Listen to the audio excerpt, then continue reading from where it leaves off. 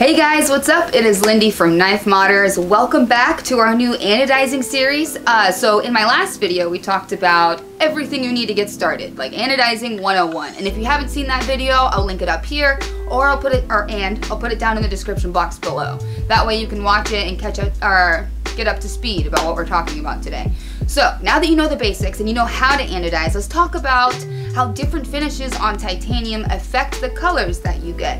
So I have some para 3 scales here, and so this is what the plan is. Hopefully this goes according to plan. I don't know. You're gonna come along with me while we figure this out. So what I plan on doing is I'm gonna polish. I'm gonna do sections. I'm gonna use this masking tape to mask off different sections. So we're gonna do satin, polished, bead blast, glass blast. What I also want to touch on later in the video is like what to do if you mess up, right? If you mess up anodizing, how do you remove it so you can start over, and just ultimately how to fix a botched job or just to get rid of it if you don't want the ano anymore on your titanium. All right, so I'm gonna start working on this and I'll cue a time lapse.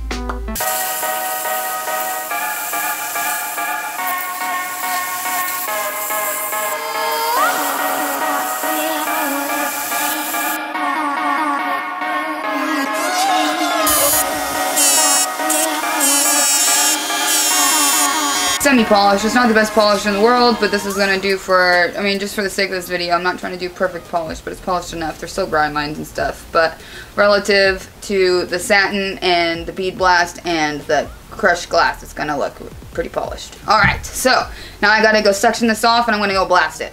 All right, so both of them are exactly the same. We've got satin, polished, B for bead blast, and G for crushed glass, glass blast. Technically, bead blasting is glass, but the media is completely different. So this is going to be like a dark blast, okay? And this is going to be like a standard Kaiser bead blast.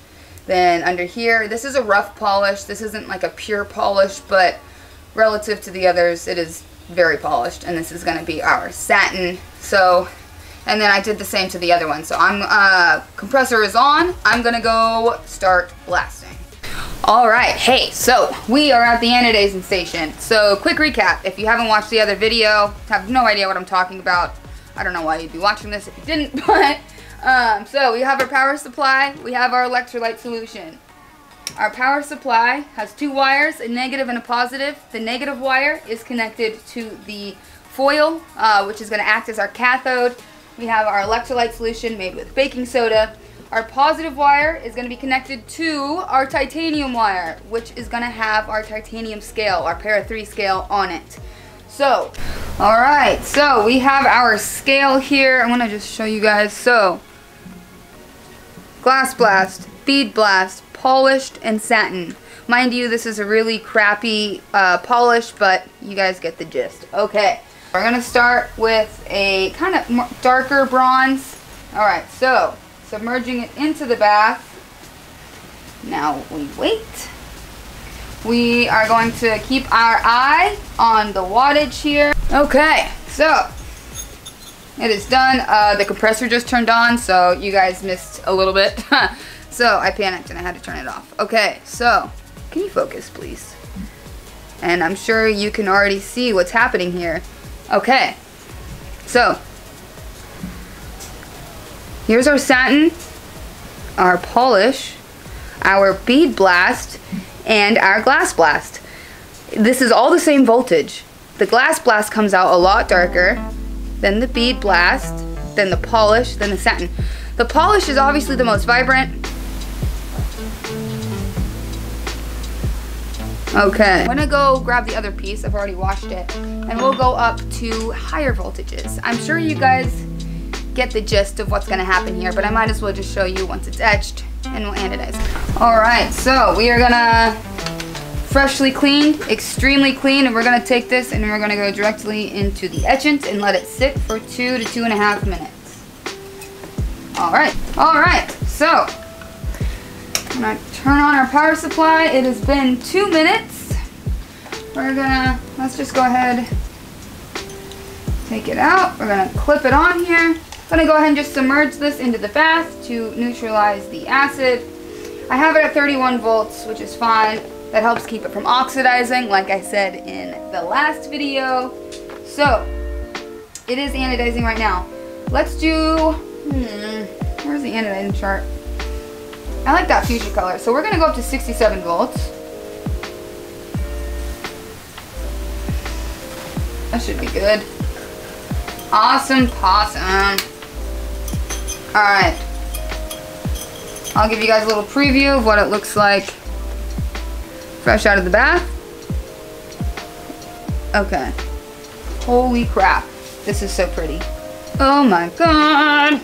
Alright. Sorry, I got excited. Look how beautiful this is. So, glass blast, bead blast, polished satin.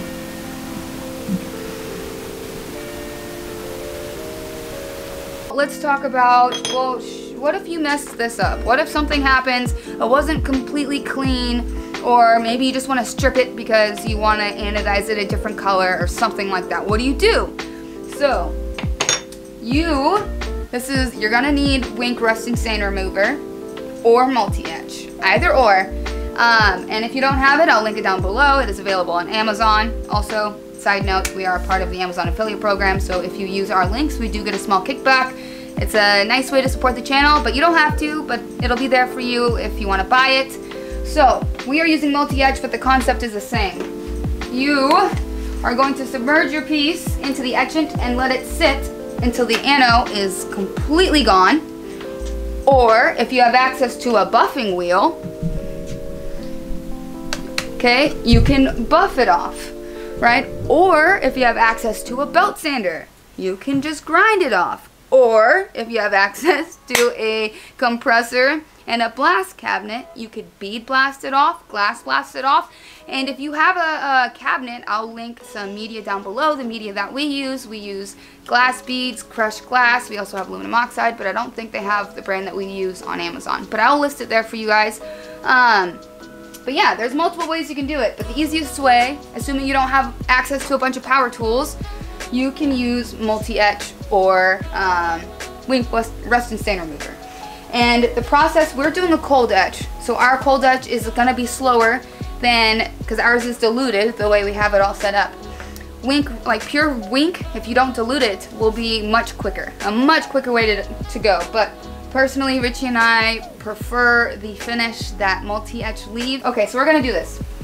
We're gonna take our high voltage piece. We are going to submerge it into the etch, and we're gonna let it sit and watch as the colors revert back, okay?